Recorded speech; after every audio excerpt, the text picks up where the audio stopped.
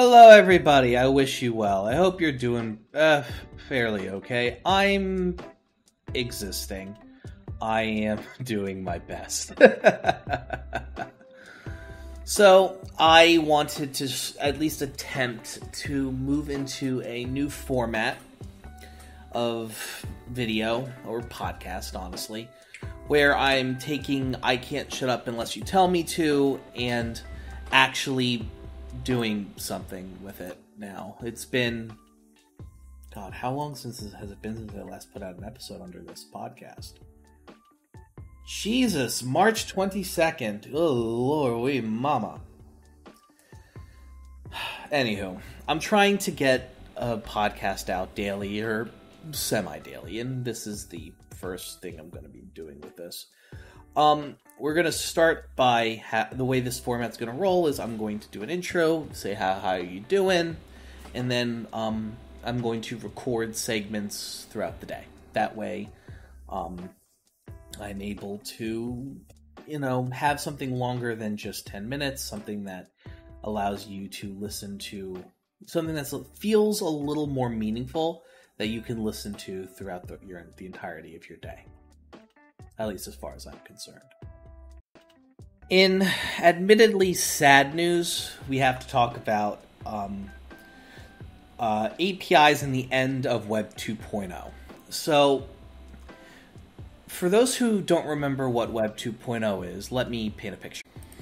See, back in the day, in the late 2010s, not 2010s, in the mid to late 2000s, websites and apps basically had these things called application programming interfaces.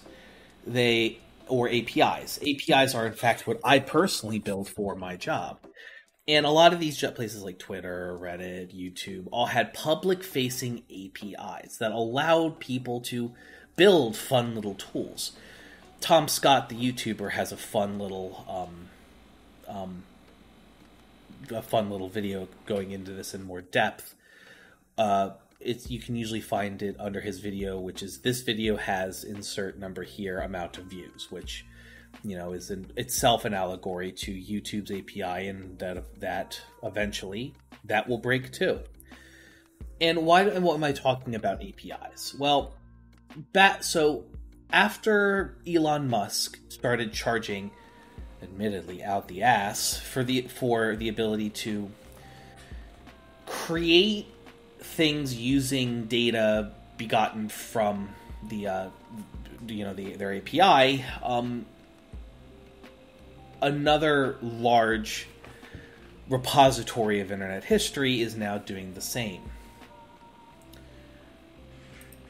Reddit is now applying a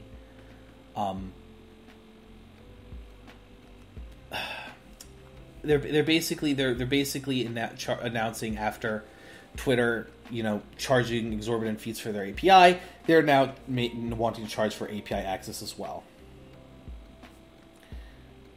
And there's a lot of people, including the iOS app Apollo, which is what people consider to be one of the best, if not the best, way to read Reddit on mobile, are saying that the amount of API it will price out, the problem with Twitter when what they did was the API costs were so exorbitant that it effectively priced everybody out of the market. Because here's the thing about APIs interacting with things like social media.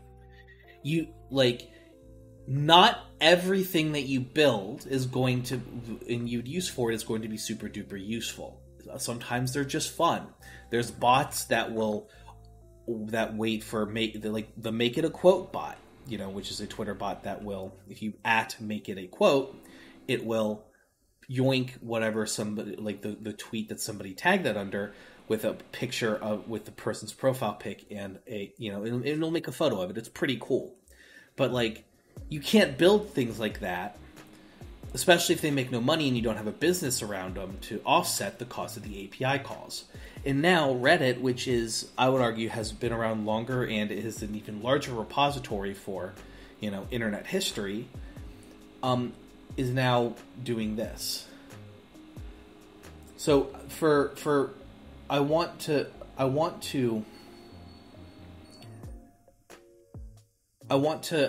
make it clear here that Twitter charges $42,000 for 50 million tweets. Now, don't get me wrong, 50 million tweets is a lot, but if you're running a business, that can be an exorbitant amount. And a site like Imager, a site similar to Reddit in its user base and media, for 50 million API calls, it's $166. See, what Reddit is doing is, because Twitter was able to charge an exorbitant amount per API call, and let me see if I can pull up that call. So, just to be clear, if you are building an app that, you want to, build an app to just say you wanted to build a Twitter app or something that you could, in theory, I don't know, every time someone tweets the word moist, you just quote tweet it. Something stupid like that. You can call it MoistBot, right? You don't know how many times something like that is going to get called. But for a basic, which can only post 3,000 tweets a month, and you can only here. If you, it's disgusting. It's at this point I'm getting rambly because I'm just looking at the costs of what they're asking for a lot of this shit, and it is patently disgusting. So if you go to r/Reddit, their actual Reddit thing, they're basically charging a lot more than what they need to what places like Imager and even YouTube do with their API costs is they keep it low. I could make something for personal use with YouTube and it would cost me probably a fraction of a dollar, if anything at all.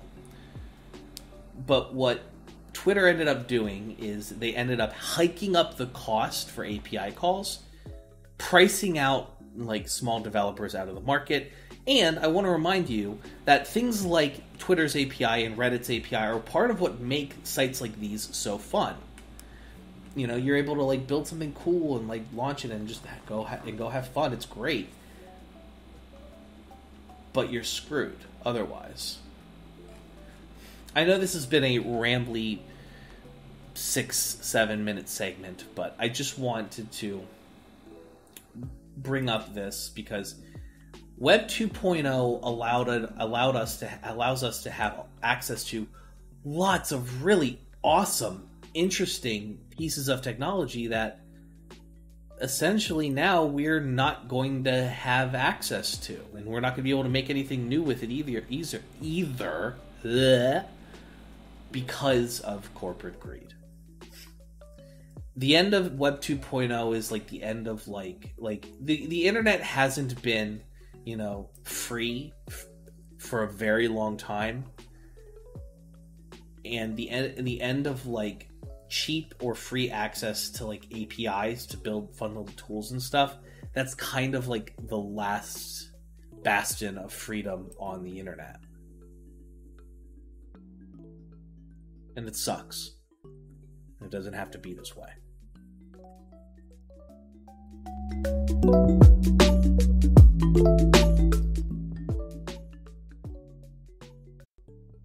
I wanted to take a second just to vent a little bit of frustration I have. I am next week my job is going to be shuffling the teams. They're adding 2 new teams to our section with a new scrum lead or a new project manager, a new manager. And, they're sort of we're learning all about that Tuesday and Wednesday of next week. And I'm frustrated mainly because the only reason I've been able to be okay in this job is because I've had the support of amazing coworkers. who have kind of helped me pick up for my shortcomings, because I've kind of been railroaded into, picking up levels of work that I wasn't ready to, and I'm just been constantly playing catch up at my job. It's frustrating, and I brought this up to my manager, albeit probably too late, a month and a half ago.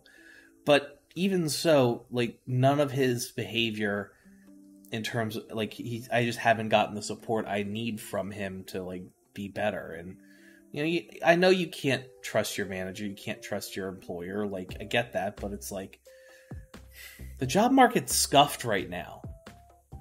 And I'm looking for other places, and in fact, the only reason I was still at this job was because the team I'm on is amazing. I just don't want to lose this job and be caught unemployed, because at that point, I'm just going to end up live streaming for 8 hours every day, and then living off my credit cards until, like, my credit cards run out, and then I kill myself. Like, that's the reality I have of what's going to wait for me if I'm not able to, get different employment. It just sucks. And I just threw up. Ugh, this day cannot get any worse. I hate everything.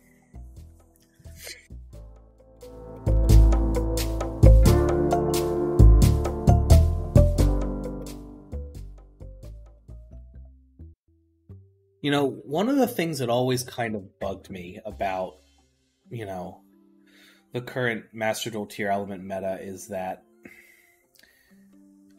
it feels like the worst way to play the deck, is stock, in my personal opinion. Yes, you can run the. I personally run tier element Sprite.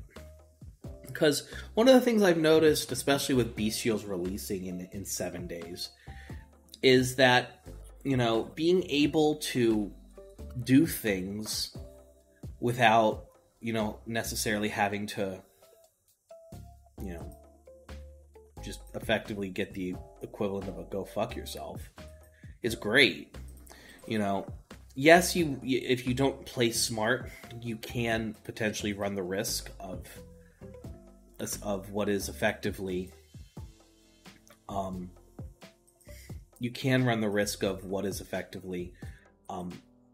essentially locking yourself into, level 2s before you're able to do everything you need to do. But, like, more often than not, I don't feel like that's really much of an issue.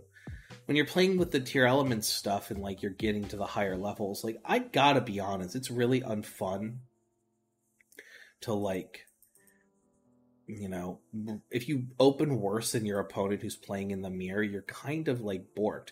But, like, being able to run an extra deck that runs all the tier element stuff, but also is able to run, like, some of the sprite stuff too, is really awesome. Like, being able to end on, like, a fat board with, Rook Kolos, Kaleidoheart, and, maybe, like, want, like, the Salik in your thing is great, but also being able to pair that with the possibility of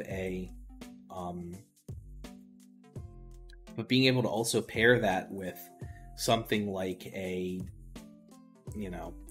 combo of Elf and IP Masquerena on your field subsequently is also pretty awesome, if I'm being honest.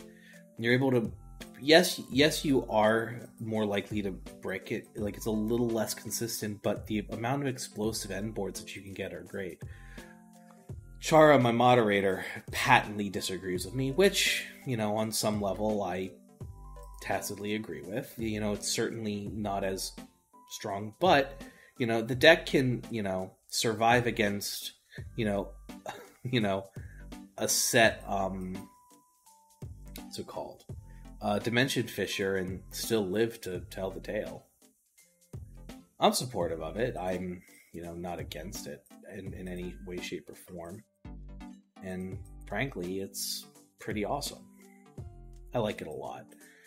I say this as I, go through my tier element line on my lunch break, even though I'm split my lunch break in two here. Honestly, I'm just waiting for somebody to get back to me so I can finish my story.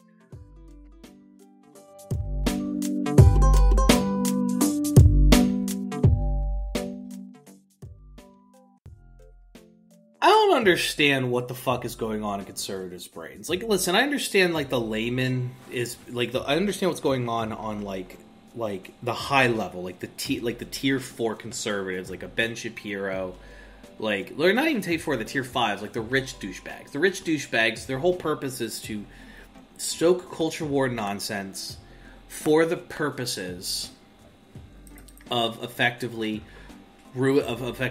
like, making it so working class people can't coalition build. You know, if you get a bunch of, you know, white working class people to hate, you know, black and brown and gay people, or just people who are just othered, you know, in their eyes, you then are able to, like, run away with all the money. And I was just talking to a buddy of mine, and she said, like, oh, today, and, like, she kind of, like, made a really valid point being, like, what's going to end up happening economically is that it's going to get bad enough that, like, the rich people are going to be, like, shaking in their boots because we're about to, you know, start chopping heads off and shit, and then they're going to basically use the lattice of government to say, all right, fine, universal health care, universal housing, you know, yeah, you don't like, we're not going to hold the risk of homelessness over your head to force you to work jobs you hate anymore. Like, yeah, like, that's going to be the fucking thing, you know? And it's just seeing all of this nonsense with, like, the conservative culture war bullshit. Like, only, like, realistically 25% of the country is, like, on board with this shit, and it's centralized in, like, 11 places. It's insane. And we're eventually going to get to a point where, like, it does not matter how much they fucking hate black people or gay people. It, you know, it doesn't matter how much they want they want to keep their little village a sundown town. Like, eventually the economic issues are going to fuck them in the ass so bad that they're just going to have to get on board. Like, unfortunately, I'm not willing to wait that long, because it's going to, like, take for, like, what we'll lose while waiting for old white racists to get over them fucking selves is going to be way too long. But I mean, I say this just to say, like, it's inevitable. It's going to happen eventually. It might not happen as quick as we want it to, and certainly as quick as it needs to happen, but fuck me if it's, you know, this isn't going to be the same way forever. Like, it already happened once. FDR's New Deal was the product of a bunch of rich assholes realizing, oh fuck, the U.S. is going to fall to a communist revolution if we don't fix our shit. And that was the compromise of the New Deal. The government pays for people's jobs, it pays for social safety nets, it subsidizes housing for people, only white people, of course. And lo and behold, like, rich people get to keep their fucking money. I don't know. It's just a fucking old thing.